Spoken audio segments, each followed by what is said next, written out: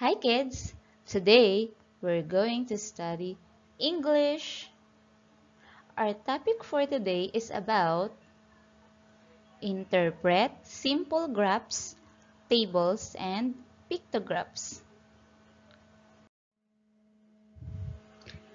At the end of the module, you should be able to interpret simple graphs, tables, and pictographs. Direction: study the pictograph and answer the questions below. Write the letter of the correct answer in a sheet of paper. The pictograph is about NBBES Grade 3 pupils' favorite fruits. Apple, banana, strawberry, grapes, and orange. Each picture or symbol or smiley represents 10 votes. What is the pictograph about? A. Number of pupils in grade 3. B. Number of pupils who passed the test. C. Number of pupils from North Bay Boulevard Elementary School who eat different fruits. Or D. NBBES grade 3 pupils' favorite fruits. Letter D. Very good. NBBES grade 3 pupils' favorite fruits.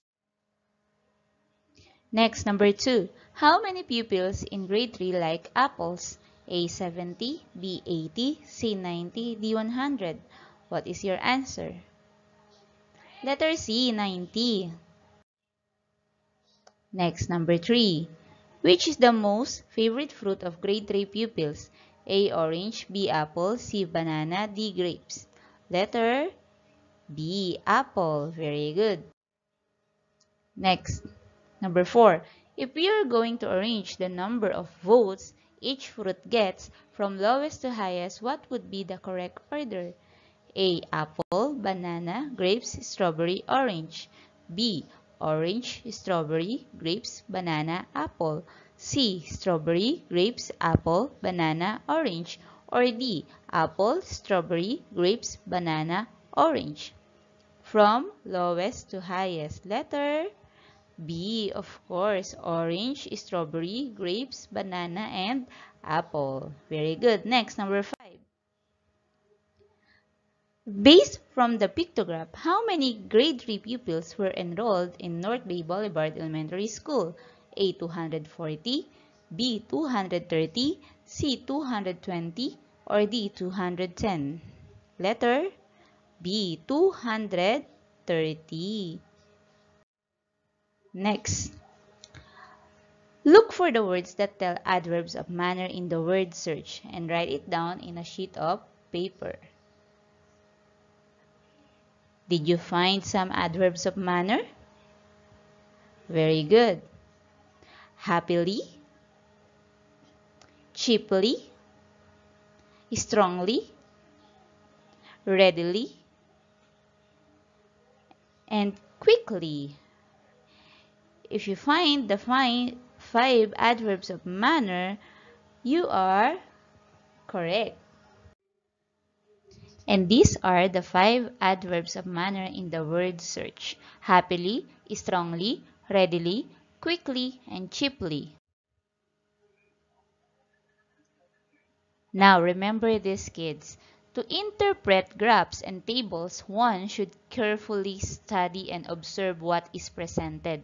Pictograph is a pictorial symbol for a word or phrase. If you want to interpret graphs and tables accurately, you should be a keen observer. As pupil, you should learn this lesson to be able to interpret the meaning of graphs, tables, and pictographs correctly. Now, let us study the table below and answer the following questions. Write the letter of the correct answer in a sheet of paper. So, we have here scores in integrative assessment of grade 3 NARA. Name of pupil: Nathan, Jamie, Josh, and Kurt. The subjects: English, Math, ESP, Science, MTB, MLE, Filipino, AP, and MAPE. Number 1. What is the table about? A. Scores in summative test of grade 3 NARA pupils. B. Scores in integrative assessment of grade 3 NARA pupils. C. Scores in the quarterly assessment of grade 3 NARA pupils. Or D. Scores of all the pupils in North Bay Boulevard Elementary School. What is your answer? Letter B. Scores in integrative assessment of grade 3 NARA pupils. Next, number 2. Who among from the pupils get the perfect score based from the table? A. Nathan, B. Josh, C. Jamie, D. Kurt.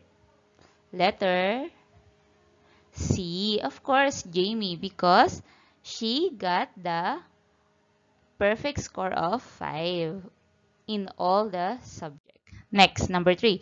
Which subject is the most learned subject because all of them get perfect scores?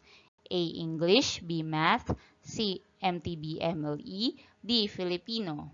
Letter D. Filipino. Very good. Next, number 4. How can we arrange the following name of pupils based on their scores, and it should be from highest to lowest order?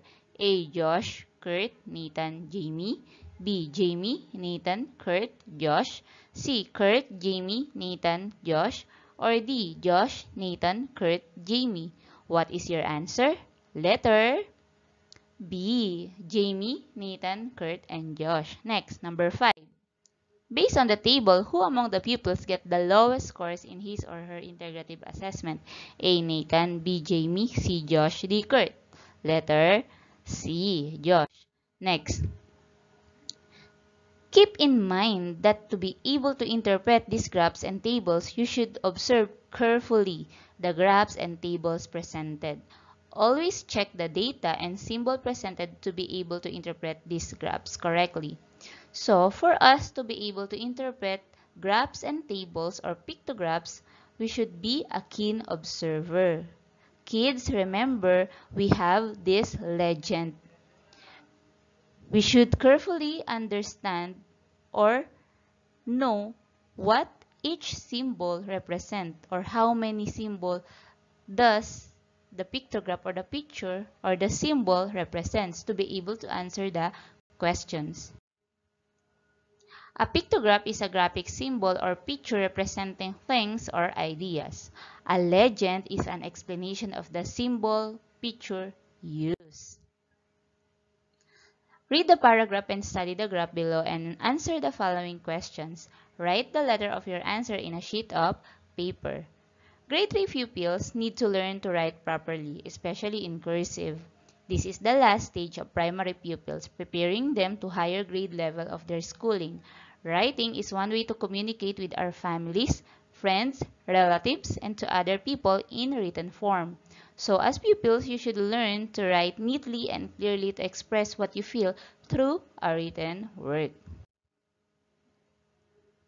So I have here a table. Number of pupils who need to improve their writing ability. We have Nara, Akasha, Ipil-Ipil, Molave. What is the graph about? A. Number of pupils who need to improve their writing ability. B. Number of pupils who need to improve their reading ability. C. Number of pupils who need to improve their mathematical skills. Or D. Number of pupils who need to improve their reading and writing ability. Letter A. Number of pupils who need to improve their writing ability. Next, number 2. How many sections are there in grade 3? A. 5, B. 4, C. 3, D. 2. Letter B. 4. We have Nara, Akasha, Ipil-Ipil, and Malabe. Next, number 3. Based from the table, how many grade 3 pupils need an improvement on their writing ability? A. 10, B. 30, C. 20, D. 40. Letter C. 20. Number 4. Which section in grade 3 has the greatest number of pupils who need to improve their writing ability? A. Nara, B. Akasha, C. Ipil-Ipil, D. Molave. Letter D. Molave. Number 5. If you are one of the pupils with bad penmanship, are you willing to participate in the writing intervention in your class? Why? A. No, because it is boring. B. Yes, because I will meet new friends. C. Yes, because this will help me improve my penmanship. Or D. No, because I would rather sleep than to attend intervention classes. Letter C. Yes, because this will help you improve your penmanship. Next, read the paragraph and study the pictograph below and answer the following questions. Choose the letter of the correct answer in the box and write it in a sheet of paper.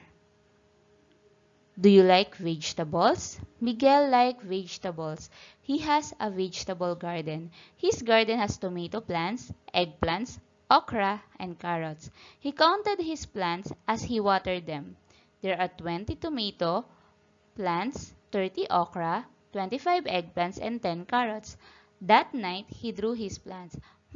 There are 20 tomatoes. I will draw 1 tomato for every 5 tomato plants. And this is what Miguel drew. Miguel's vegetable garden. So these are the vegetables: tomatoes, okras, eggplants, carrots. Number of vegetables planted. Legend: one vegetable means 5. Number 1. What is the pictograph about? Letter A. It is about Miguel's vegetable garden. Number 2. What is meant by given legend? Letter B. It represents 1 vegetable is equal to 5 vegetables. Next, number 3. How many tomatoes did Miguel plant?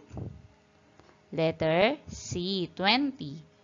Next, how many ladyfingers or okra did Miguel plant? Letter D. 30. Next, how many eggplants did Miguel plant? Letter E. 25. Read the paragraph and study the pictograph below and answer the following questions. Choose the letter of the correct answer in the box and write it in a sheet of paper. Staying at home without doing nothing aside from our online class was so boring. That was the reason our family decided to have our own tomato garden. My grandmother, mother, my younger sister Mia, my younger brother Ken, and I had a tomato garden. We planted tomatoes in our garden. Our asynchronous class started at 8 o'clock in the morning. That was the reason why my siblings and I had time to take good care of our tomato plants. Amidst the pandemic, we were able to do worthwhile activity from October 22 until December 2020. In our vertical gardening, we had a good harvest and we really had fun that time. Look at the pictograph below to see how many tomatoes we had grown in our garden. Answer the questions below. Zia's family tomato garden. So, we have the names grandmother, mother, Zia, Mia, and Ken. Number of tomato grown was represented by hearts. So, each heart represents 3 tomatoes. Number 1. Let us answer the following question based on the pictograph. What is the pictograph about? Letter A. It is about Zia's family tomato garden. Number 2. What is meant by the given legend? Letter B. It represents 1 orange heart is equal to 3 tomatoes. Next, number 3. Who has the most number of tomatoes? Letter C. Grandmother. Next, number 4. How many tomatoes did Mia and Ken have? Letter D. 9 tomatoes. Next, number 5. How many tomatoes are there in all? Letter E. 45. Direction. Study the pictograph and answer the questions below. Choose the letter of the correct answer in the box and write it in a sheet of paper. Favorite foods of grade 3 Nara: cheesecake, chocolate, pizza, lumpiang Shanghai, and ice cream. Each legend represents 3 pupils. What is pictograph about? Letter B. Favorite foods of grade 3 Nara. Next, number 2. What is meant by the given legend? Letter E. Each symbol represents 3 pupils. Very good. Next, number 3. What are the best 3 favorite foods of the pupils? Letter D. Pizza, lumpiang Shanghai, and ice cream. Next, number 4. What is the symbol used to represent the number of pupils in the graph? Okay, letter C, smiley face. Next, number 5. Among grade 2 pupils, how many of them like pizza? Letter A, 15. Good job, kids. Very good. Thank you for listening, kids. Until our next lesson, I'm your teacher in English, Ma'am Rachel.